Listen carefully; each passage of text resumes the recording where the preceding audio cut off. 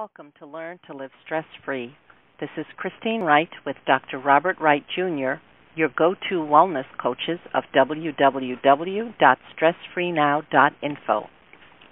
Our featured guest today is Dr. Deri Ronis, speaking on the power of mediation to resolve conflicts, reduce stress, and engender healing states. Dr. Deri Ronis has been conducting innovative seminars and workshops for over 2 decades to schools, corporations, government agencies, and religious organizations. She holds a PhD in the field of international peace studies and conflict resolution and provides training in healing racism, gender issues, and any subject pertaining to conflict. Her pioneering work has led to transformation in mediation in education, families and corporations, and in domestic violence prevention. Through her talks, tapes, and books, Dr. Ronis has afforded many people the practical tools for choosing to create positive change and healthy relationships in their everyday lives. She has had careers as an adjunct university professor, a United States postal redress mediator, a Florida State certified family and county mediator, an author, lecturer, and private practice in counseling and corporate mediation. In addition, she was a visiting Rotary Scholar Professor in Belize at Glenn University. Dr. Deri's area of expertise include alternative dispute resolution, conflict resolution, development, education, organizational development, and peace building. She continues to be involved in advocacy, program design, training, and intervention. Deri, welcome. Hello, well, audience. Thank you. I really appreciate that. Yes, welcome, Deri, and welcome to our listeners. Deri, what led you to the work that you are currently doing? You know, whenever I'm asked this question, it's a long story, but I'll make it very short. I think that we really can't know for sure the work that we will be involved in one day that really fits our passion. And I could say that I was a late learner in life as far as knowing my true path, but they all led to the same. And it's kind of a global, think global, act local. And you might say it started when I was 18 years old, and I graduated high school. And instead of going to the Woodstock conference or Woodstock concert, which was a conference of sorts, I was going to Israel and going to live and work on a work farm on a kibbutz with other people from all over the world, and that experience changed my life. Incredible. That's so exciting. Deri, can you describe the mediation process for our audience? Is it just for individuals, or can it be applied across the board? It can be applied across the board. As a matter of fact, if you look at what we call ADR, or Alternative Dispute Resolution, mediation is completely different from any other form of alternative dispute resolution. In other words, a mediator does not have to be an attorney. A mediator is someone who takes a minimum of a 40-hour course, although now there are other requirements, and there are actually degree programs in conflict resolution. When I was starting my studies back in the 80s, you might say the wonderful thing about the union, where I did my educational doctoral research, was allowing myself to pursue a field that was rather nascent at the time. To answer your question specifically, a mediator is a neutral third-party observer that facilitates a dialogue between 2 or more disputing parties to help them come up with their own answers to resolving a conflict. It teaches people the skills of listening, of making healthy decisions, of not having to go to someone else necessarily, but allowing a dialogue to ensue. So whether it's done in a postal mediation, in a corporate boardroom with 40 people who are angry about an issue of a director that self-elected themselves into a position of power, or it's between a couple that can't get along, mediation is done in many different settings. As a matter of fact, we also have school-based mediation programs, which teaches students from elementary all the way through university level about appropriate behavior and anti-bullying, respect, dignity, kindness, and compassion for other people. Whoa, That's a long answer. That's a great answer, though. That definitely qualifies as across the board. Absolutely. So that people from a wide range can really take advantage of this process. Deri, you have such a wide and deep background and an amazing skill set with credentials ranging from pastoral counseling to mediation to hypnology. When you work with domestic violence clients, could you describe how you use your multiple skill sets to resolve volatile and potentially dangerous or violent situations? Well, I really appreciate the question, and I wish there was an easy answer, but I will give it to you this way. What I have discovered in my 3 decades now, I guess I'm getting older in this work, and I hate to say it, I'm really becoming a cynic, because, we were doing domestic violence work back in the early 90s in Deri Beach, Florida, in a program called LEAD, Learning Effective Alternatives to Violent Emotions. When I went through my Rotary International Scholarship to teach at Galen University in Belize, they don't even have domestic violence laws there. Domestic violence laws in the Bahamas, where I lived for 5 years, were just coming about. And even though we have laws in the United States, unfortunately, the statistics are still rising. So it's like you have a whole other generation coming in that hasn't learned how to resolve skills without anger and emotional, verbal, psychological, and physical abuse. So the rules actually in the state of Florida for mediating people who are in conflict because of domestic violence are actually very strict, and where there has been charges pressed for physical violence, physical abuse, those cases really are not necessarily mediatable because usually there is a mental illness that goes along. It's called a dual diagnosis, in which case that would really not be appropriate. If this has to be done with people who are mentally sound, so to speak, as well as are willing to be cooperative and not adversarial. So in domestic violence work, I would say that when I worked at a shelter in Delray Beach years ago, starting out with children who grew up in environments like that, whether ages 5 to 12 or 18, mostly I would start them off with being able to get rid of their anger in healthy ways, and that might be screaming, raging, yelling in a safe space, pounding a pillow with their frustration. And then after that, we'd get into a group and start talking about what was going on and how they might be able to handle that conflict based upon what they were experiencing. So it's a very tricky question because you're talking about multi-generations. I can see that. Thank you for that answer. So listening to the information that you gave, this is really something that you want to avoid or intervene early on in any type of conflict within a family dynamic. Absolutely, yes. I mean, we have prevention. When we do family mediation, this might be at a point before it's divorce mediation where the couple has definitely decided that, irreconcilable differences, they don't want to stay together, and then they go forward in a divorce mediation, meaning that they're not going to be adversarial, they're going to try to work together to come up with the best solution if they have children, as well as what the courts order or mandated by the state of Florida for child support, that whoever makes the most amount of money contributes more to the children's welfare. But then, of course, you have the family mediation where you could have a couple in dispute thinking about separating or getting divorced, and when they come in and take a look at some of the other issues that are going on, they decide to maybe work harder at their marriage. Thank you. That's really incredible work that you do. Deri, can you tell our audience about how you learn to handle the stressors in your own life? I mean, dealing with this on a day-to-day. No, absolutely. What tips can you share that you learned over the years for yourself, for other people who are therapists or coaches or counselors in the healing profession? When you take all this in, you really have to take care of yourself. How did you manage that? Absolutely, 100%. That's why they say, physician, heal thyself, even though I'm not a medical doctor. So the point is this.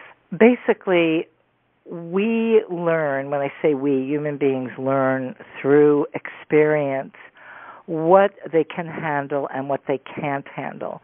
And I'll give you a perfect example that will succinctly answer that question, that I did domestic violence work with the LEAVE program, Learning Effective Alternatives to Violent Emotions, for about 8.5 years, and it was getting to the point where I was getting physical symptoms after doing 8 groups a week, and even though I had a partner, it was just not well for my physical well-being, and I told them that I felt bad, but that I needed to end this line of work because it was not helping me. So that would be, honoring my body and not the paycheck, and allowing myself to use my gifts in other ways. Now, the other answer to that is that there's always an old saying, when the student's ready, the teacher appears. So I have had many different modalities in my life that have really helped me handle the stress of working with other people or watching the 6 o'clock news. And some of those things have been yoga, certainly, not just any meditation, but in the last 5 years, a form of mindfulness meditation, which was started by Dr. John Kabat-Zinn up in Boston at a hospital and a clinic where people were undergoing medical tests for stress-related illnesses and teaching them how to be mindful with their breathing. It's a whole course. There's many books written on it, but it's this idea of staying in the present moment, not living in the future, not living in the past. That is done through the breathing and through being mindful of where we are so we don't misplace our car keys, miss our exit when we're driving, or forgot where we parked the car in the parking lot. And that's just some of the things that have been, really helpful to me, as well as physical exercise. They say that getting rid of the stress in the body, going for a bike ride, a walk. Personally, for me, I've been lifting weights for years. I used to study dancing, modern dance, and so I still take a dance class once a week in Kai called that. And, this relieves stress. It adds joy to one's life amidst all the conflict that goes on. Deri, I've been listening in, and a couple of things that really struck me here. The first was that you, as a healer, therapist, helper, it sounded like after so many years of helping other people, you were on the verge or very close to experiencing what's known as stress burnout.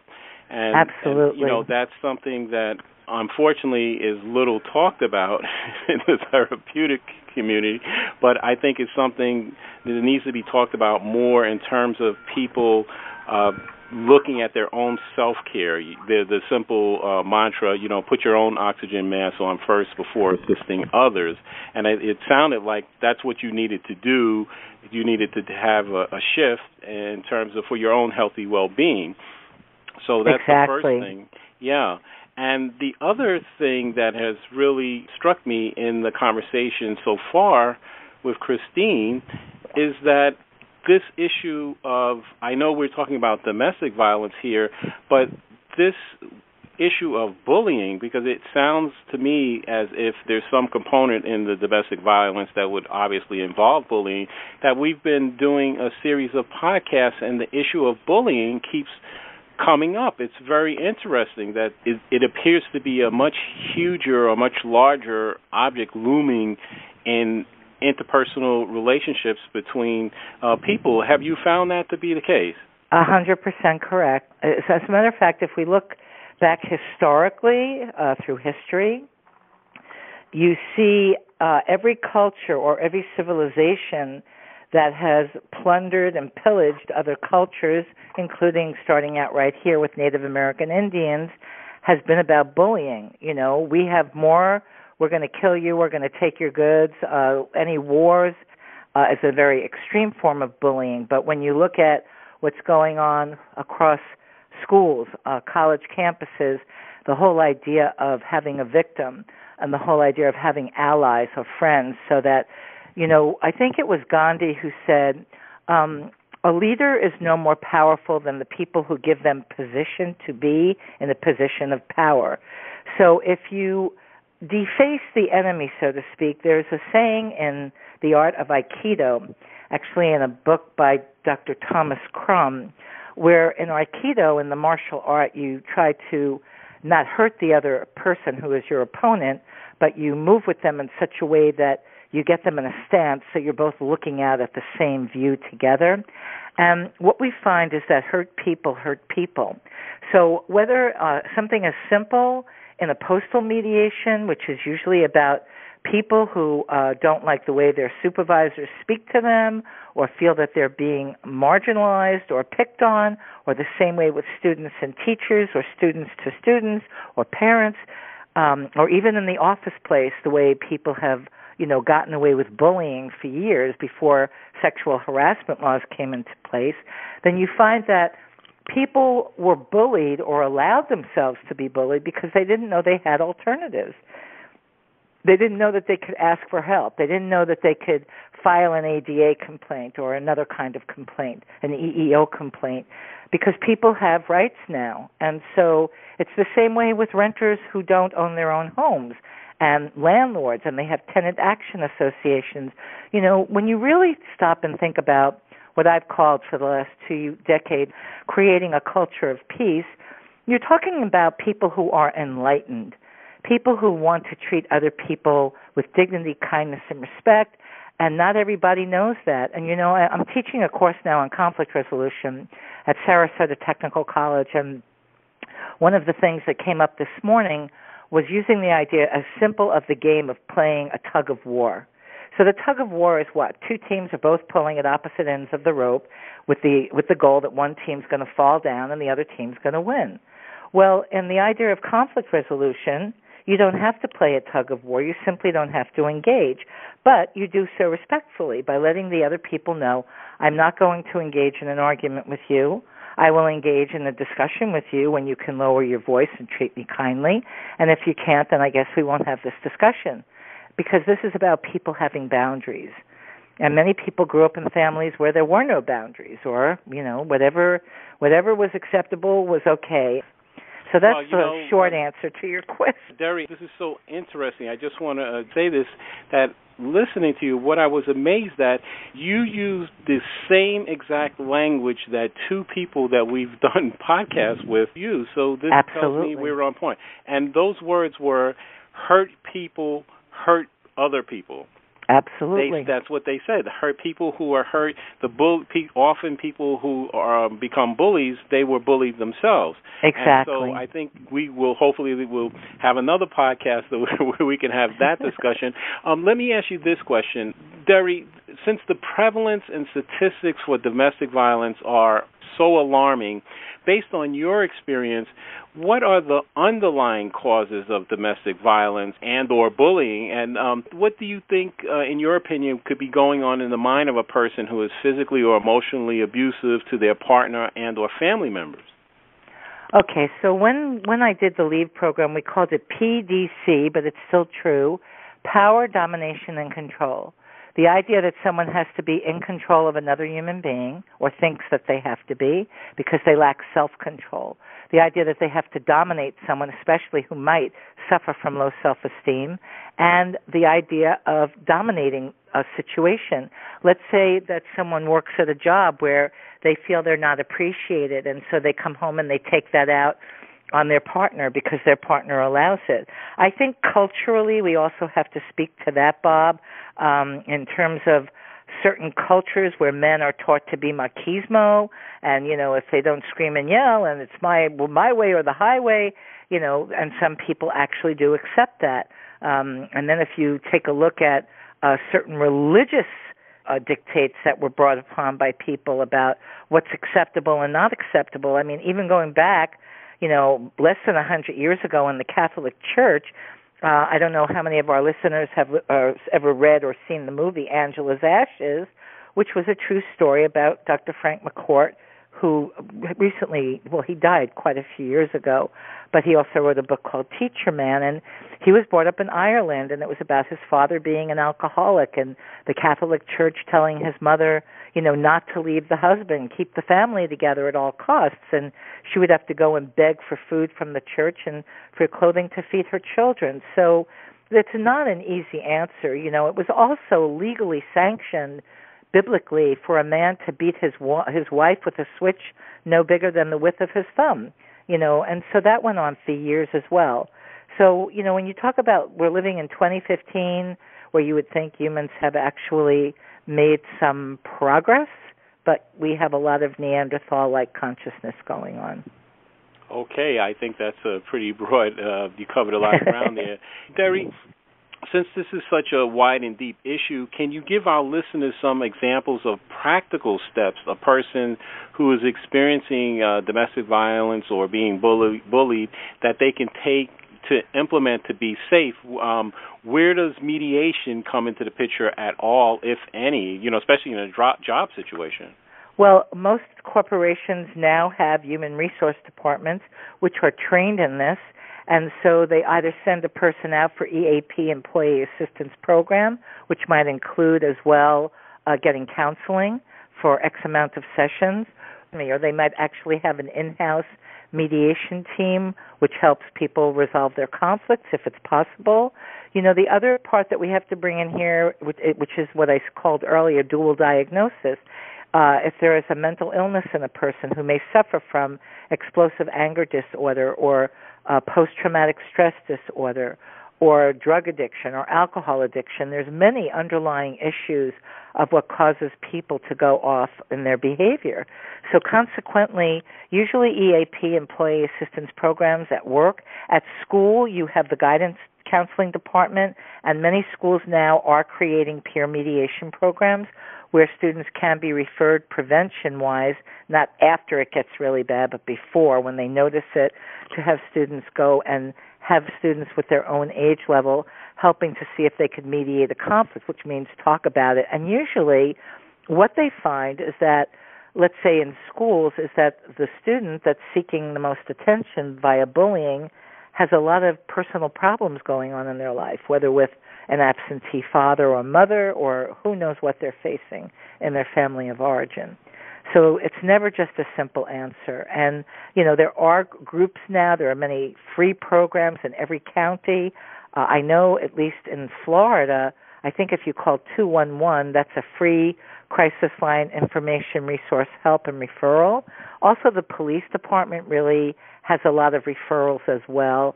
So it's important that people know where they can go to get help.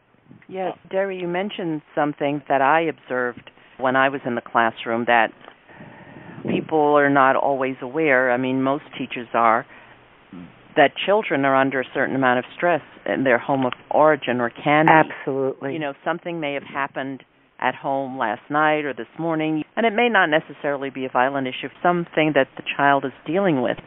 And especially young children are not able to process their emotions, and they come to school with an underlying feeling, and somehow that's acted out in the day or that's triggered by some interaction with another child. So that can easily escalate into a problem when no malicious intent was meant, but that child is coming in an excitable state.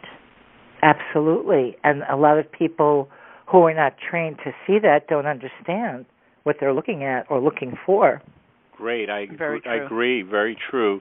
And that's why a lot of the training now, this is a whole other subject, but teachers are getting very, very burnt out because, they're not, the art of teaching is lost in keeping up with test scores and computer-based scores, and it's not what it used to be. And I think, at least in the colleges and the universities where people are actually going for training now to be teachers, they're actually teaching courses in this now about how to refer students who need help. And, it's really unfortunate. I mean, I'll just give you an example. Less than a month ago, we were doing a training with students at New College at a high school here. I'm not going to mention the name of the high school. It's a very excellent public high school. It's one of the only ones that has a program for unwed mothers or mothers with babies who, may or may not be married at a high school level. And in that one day that I was there, they had 3 Baker Acts going on, 3 calls for the police department for students who were, threatening suicide. And this is a normal occurrence.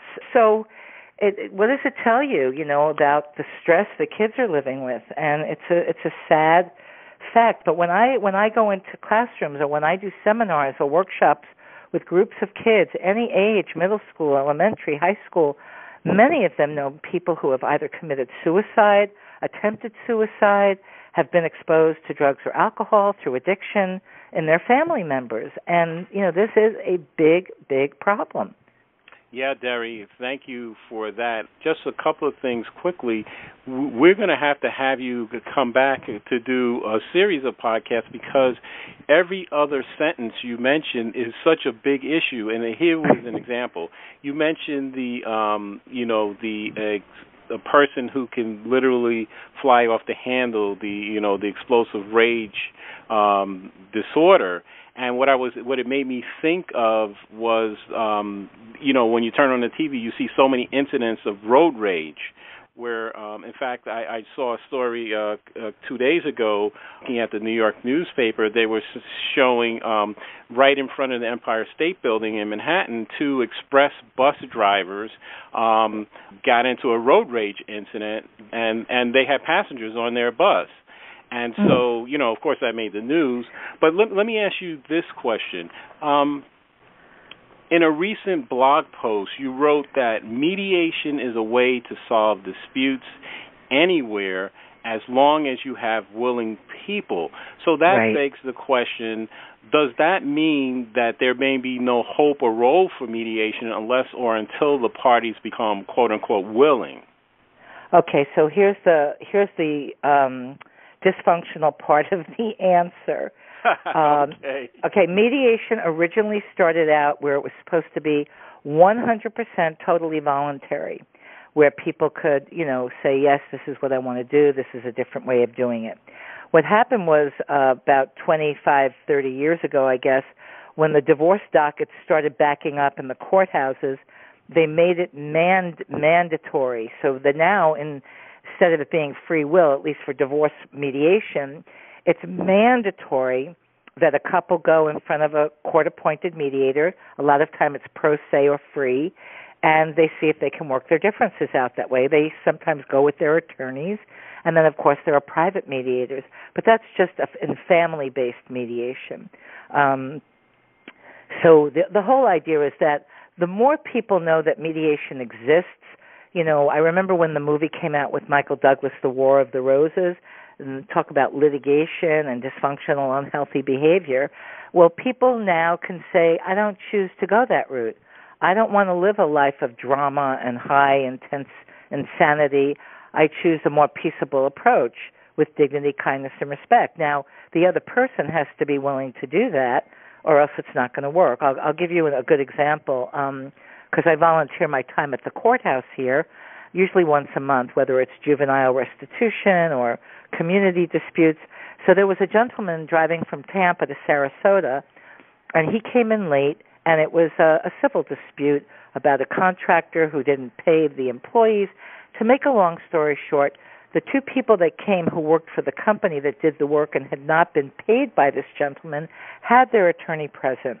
This guy walked in with an attitude like, I'm not going to be here. I don't know anything. Everything is all in my wife's name, so you can take me to court and I'm leaving. And that was it. You couldn't mediate that case. Okay, I get it. So thank you. That's pretty clear. Well, Deri, I want to thank you for being our featured guest today. It was a pleasure, and I thank you for the opportunity. Yes, thank you. And I know that our audience gained a great deal of value from what you had to share. Right. If they need to get in touch with me, I can give you my website. It's just 3 W's and a dot, and it's DR for doctor, and then Deri, no period after the R, D like David, ERI.com. And there's a place on there to send an email or phone number, etc. Okay, wonderful. So listeners, if you'd like to get in touch with Dr. Deri, to contact her, to learn more about her services, go to www.derderi.com. That's drderi.com. Deri, I want to thank you so much for being on the show, and I do want to say a point that I enjoyed was when you talked about taking care of yourself, that reminder to do something physical. Bob and I have found in our work, remembering to take care of your body is a big part of Absolutely. And go for massages. Very Or go get in the hot tub. That sounds wonderful. Thank you, Deri. Thank you so much. Deri. I'll be looking for the Epsom salt when we get off the call. Okay. So, Deri, what final thoughts or key idea would you like our audience to take away from today's broadcast? Well, I'll share one of my favorite quotes from Gandhi, which is, "Be the change you wish to see in the world." Excellent, Deri. Well, thank you so much for being our featured guest today, and I want to thank our listeners for listening. For Christine Wright, this is Dr. Robert Wright Jr. of www.stressfreenow.info. Until next time, be safe and be well.